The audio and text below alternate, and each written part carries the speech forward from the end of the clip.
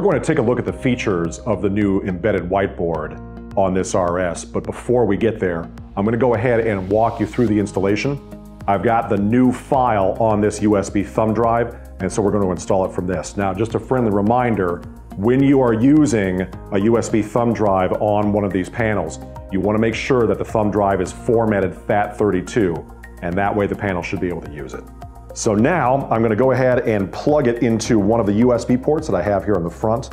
And also you want to make sure that you choose one of the actual USB ports, not the one labeled USB Touch.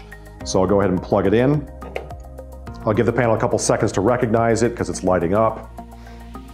And when it's done with that, great, I'll go ahead and touch the file viewer, and that will bring me to the File Commander app.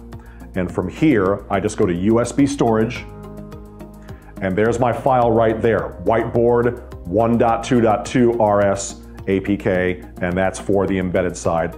And so when I touch that, it will begin the installation. And when the installation is completed, it will actually tell you by saying app installed.